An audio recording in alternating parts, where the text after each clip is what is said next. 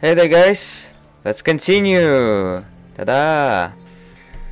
Okay, so in the previous episode, if you remember, we found these obsidian greaves, which goes well with our obsidian braces, part of a set. So it's pretty awesome. And I still haven't really tidied up my inventory, so I apologize for that. I'm gonna try to get to that at some point. But for now it's not too much of a problem.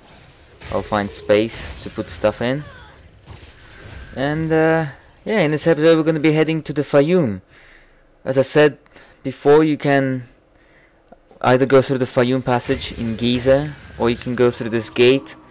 We're choosing the gate because I just want to show you know how it's like to just go this way. Alright, so this desert waste area. This sort of will go around, like it goes around in like a big areas. And notice here, this is pretty much like the first time we're meeting these Scorpos, which are like the scorpion men, I guess, or something like that. And Scorpos, they're probably among the toughest monsters in Act 2, but they're nowhere near the toughest monsters if you take into account like every monster in the game. So that just gives you a bit of a perspective of how hard the monsters are in Act 3 and Act 4. And we are going to be meeting in a second some slightly stronger Scorpos. This is the ordinary ones so far, and we've got a battle marker shrine here, which is very helpful.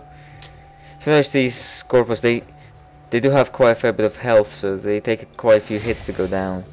And here you see the slightly darker ones. They're the also notice they keep using the tail attack. Now these slightly darker ones, Scorpos Manslayers, they are tougher and they could be dangerous if your character isn't so good on, you know, doesn't have that much health, if you're like a mage or something.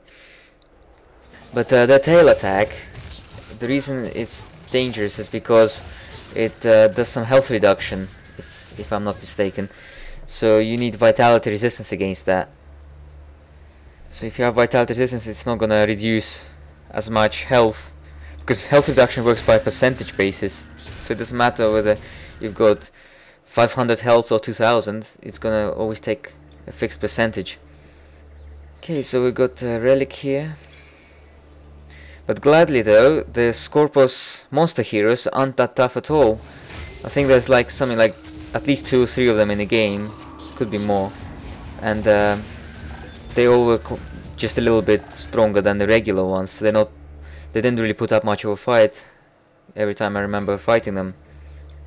Although it would have been nice, I think, if their monster heroes were tougher, because usually the tough monsters, the monsters which are already tough, they tend to have tough monster heroes. Like the Tigermen certainly come to mind, and many of the Act 4 monsters.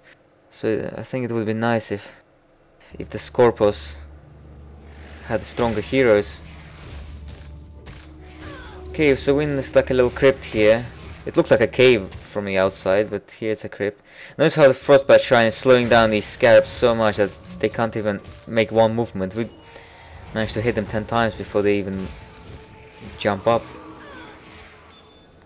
We've been picking up quite a lot of relics and monster chumps, if you noticed. What have we got here? Right, so many sepulchres. A Frostbite Shrine effect is getting wasted. Right, just traps, and just keep exploring this. Probably gonna fast forward through this actually, because there isn't much in this crypt. Come on. Come on, come on. Got quite a number of trapped sepulchres in here. Yeah, 2 I think. So, what did we find? Seth's betrayal. Keep finding it quite a lot. Well, let's keep going. Just gonna keep speeding up through this. Notice with these guys, as usual, they got this earth enchantment, so I spell broke them. The spell broken guardians. Yeah, I guess spellbreaker is not so bad after all. I usually tend to avoid this skill like a plague. Not like the plague skill, I mean, like a plague as in a saying, if you know what I mean. Yeah, I suppose with this kind of skill you just need to know the monsters well, because if you're like first time through the game, you don't know which kind of monsters have enchantments and stuff. But once you've played the game quite a bit, then you become familiar which monsters put what enchantment on, and so then the spellbreaker skill becomes more useful. There's quite a lot of trapped sepulchres in that room. Anyways, let's get out. So here we're gonna be meeting some Dune Raiders. There's quite a variety of monsters actually along this path to Fayum. Like we fought Scorpus there, then Dune Raiders here, and then later there will be some Jackalmen and who else? The Scarab Beetles, I think. Alright, we've been fighting quite a bit of relics, if you noticed. And I have been noticing it as I was playing. You will see there'll be quite a lot. They just keep dropping, like, look at that, and there's another one, a Jet of Horus. I think what was happening is that during this session when I was playing, the seed for the relics and charms must have been really high.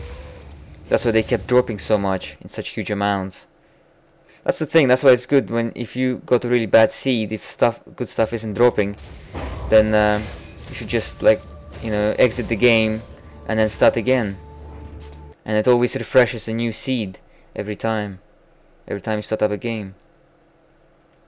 So we appear to be done with the Dune Raiders. So we go through here. Sobek Plateau. I assume this is probably the place where they've been worshipping Sobek. Okay, Rigid Carapace. I think that's the one. We can complete the charm now. Yep. There we go. Look at that awesome completion bonus. We've got 20 pierce resistance and another 16 as a completion. That's 36 pierce resistance. I can't wait to put that on the shield. Of course we can't put it on the shield we've got now because it's an epic, and epics, they cannot be equipped with relics.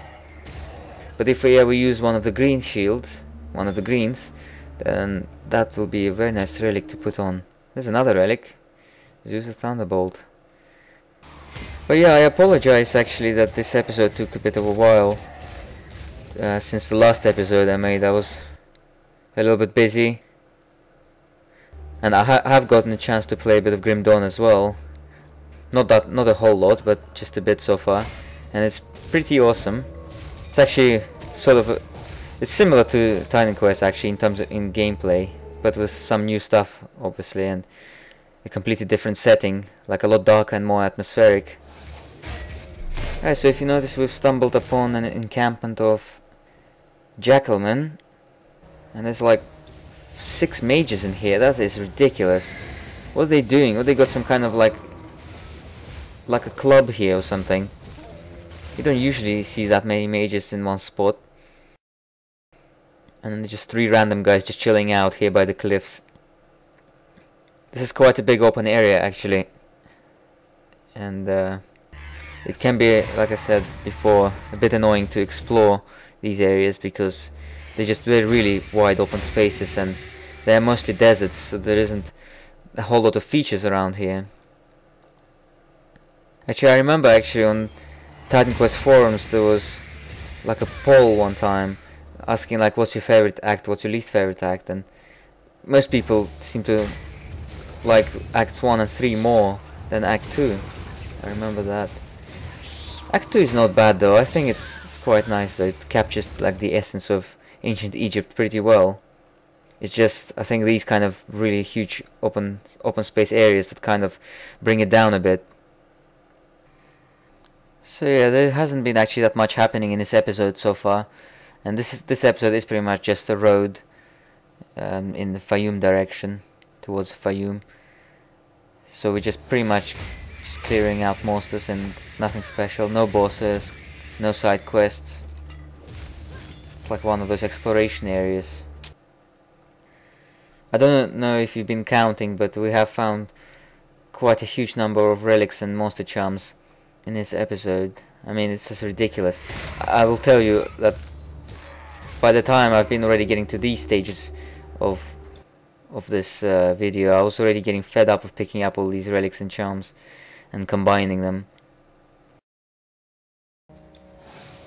Another group of mages. Seriously, why did they do that? You guys can't seriously have a proper battle strategy with just 5 mages standing in a circle. It's like, I'll just plow through you like this. You need to have some bigger guys, berserkers protecting you. Yep, Jackalmen obviously aren't skilled combatants, they're just not really the tacticians of a battle. They're probably some kind of... Ah, another jet of horse. I actually forgot to combine it before. Here we go, that and that. Completed charm. And we got plus 9% extra armor protection as a completion bonus. So it's not too bad. Should put it on one of the armors. I still got this armor actually here. Yeah, I'm not sure yet. We actually don't need that much armor protection right now. I suppose this is a decision I'll make later once there's a need for it. Right now we're doing fine. I suppose if in these kind of stages of the game, the defensive wise we're doing fine, it's just there's mostly a need for offensive side of things. More damage, more offensive ability, that sort of stuff. So that instead of doing like say killing monsters in 3 or 4 hits, you'll kill them in 1 or 2 hits. But once you notice you start dying, then it's a sign that you need to really be concentrating more on your defensive stuff. So that means resistances, armor, defensive ability, this sort of stuff basically. Right, how much more is there? Got quite a lot. I'm just trying to explore every little corner around here. Don't want to leave anything behind really. And I know it's not particularly interesting for a let's play video, but hence why I'm speeding up. And here's another monster charm. How many disease plumages have we found already? Alright, so there's a little cave here and it's pretty featureless. There's not much actually here, so I'm literally gonna just skip through the parts here and just only show like some of the battles. There's quite a number of Scorpos here. Seem to attack in groups. As you notice, they're not too bad. Still though, take caution with them because they are probably the toughest monsters of Act 2. Especially when they have their manslayers present. Well, alright, so we've explored this whole cave. As you see, it was pretty small from the map there. And now we're just gonna carry on along the way, and there's another rebirth fountain there. We're almost at Fayum actually. Did we really kill these guys? Damn. It's like the death has been there. Death itself. Alright. Well, here we are. Rebirth fountain. So we'll stop around here, and Fayum is literally just around the corner. So we're gonna explore Fayum in the next episode. I'll see you guys later.